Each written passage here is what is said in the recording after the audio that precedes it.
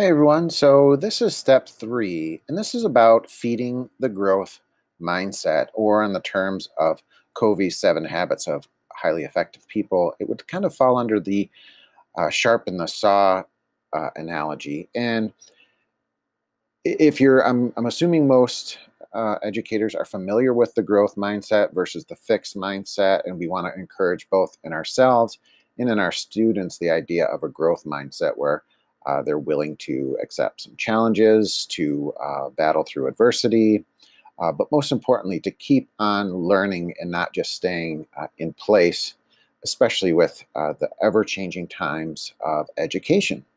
So, the resources that you'll find here are all designed to really hopefully give you some resources that you can go and find some good quality uh, podcasts, uh, videos, reading resources to help expand your mind and keep yourself moving forward. So,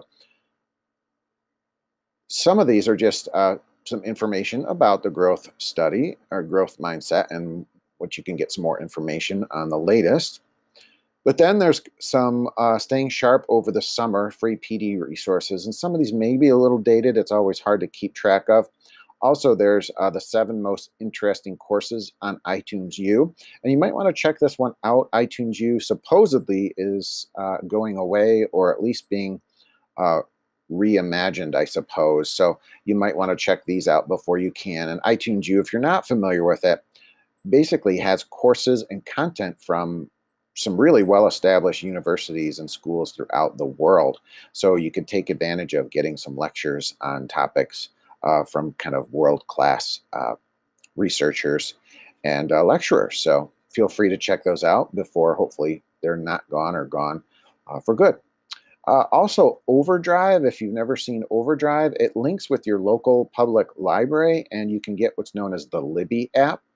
So it's a free app that you can download. Again, you use it with your public library card, and it works like a library. So you can get books, so ebooks, you can get a lot of times documents, and you can also get audiobooks, which I find are some really useful ones. So if you get this on your phone, and usually most libraries and librarians will help walk you through this whole step and process if you go to your local library, which is always good.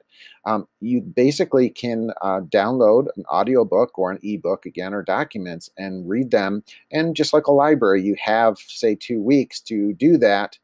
And then it reverts back to the library itself, so the collection. So again, if it's a really popular book that's new, that's hot and new, you may have to just, hopefully reserve it for yourself, and then when it comes available for you, then you can do it. So again, it's like a library. You're not going to be able to have instant access to everything, but it's a really great way to do it. And again, there's so many books out there that are part of Libby that I'm sure you'll find some good reading material or audio material. Like I said, I like the audiobooks just because then I can put my phone in my car and listen to things when I'm taking a long drive.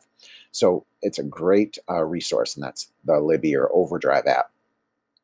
Goodreads, if you're a reader and you like book clubs, but maybe you don't have time to be in book clubs, if you set up a Goodreads account, you can connect with your friends and find out what they're reading, and they can see what you're reading. You can put reviews. So it's a way to really, capture what you're reading, and also just kind of keep track of what you're reading as well. And also find books that may be of interest to you of any kinds. It doesn't have to be professional.